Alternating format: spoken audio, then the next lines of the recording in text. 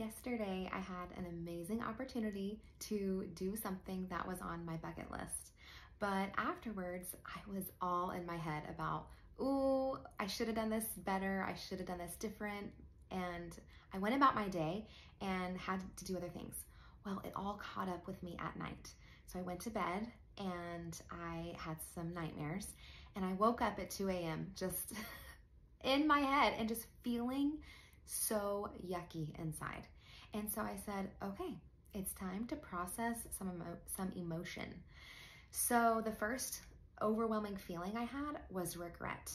So I had to imagine, what does this regret feel like?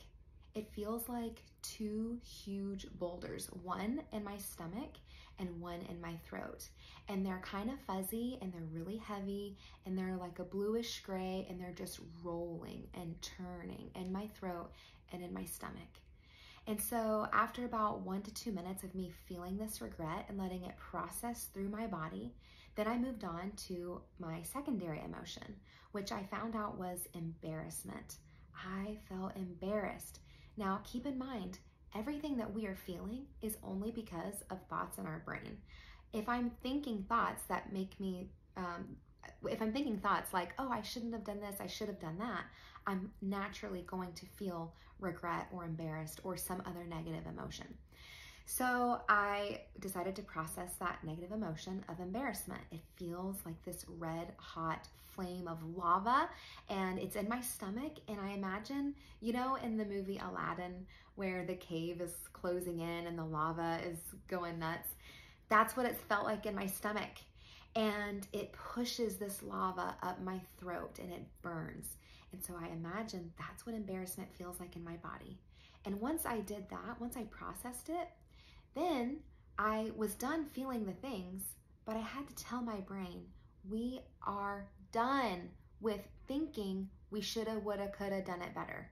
No more of that.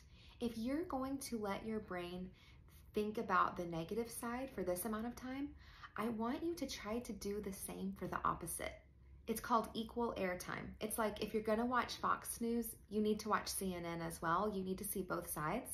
So if I'm gonna let my brain tell me all these negative things about how I did it wrong, then let me turn the coin over and say, but what did you do right, Jana? You had courage and you showed up and X, Y, and Z. That's not the point. The point is, whatever you're feeling, it's because of thoughts in your head. And so if you need to process that emotion, imagine what it looks like and feels like in your body, that's gonna help it move through you. And if you need to, check yourself and say, what am I thinking that's making me feel this? Then take an inventory. You can write down all your thoughts that you have about yourself and notice they're not even true. These things that you're thinking, they're not facts. And if you're gonna spend time in the negative, you gotta do the opposite and think about yourself in a positive way.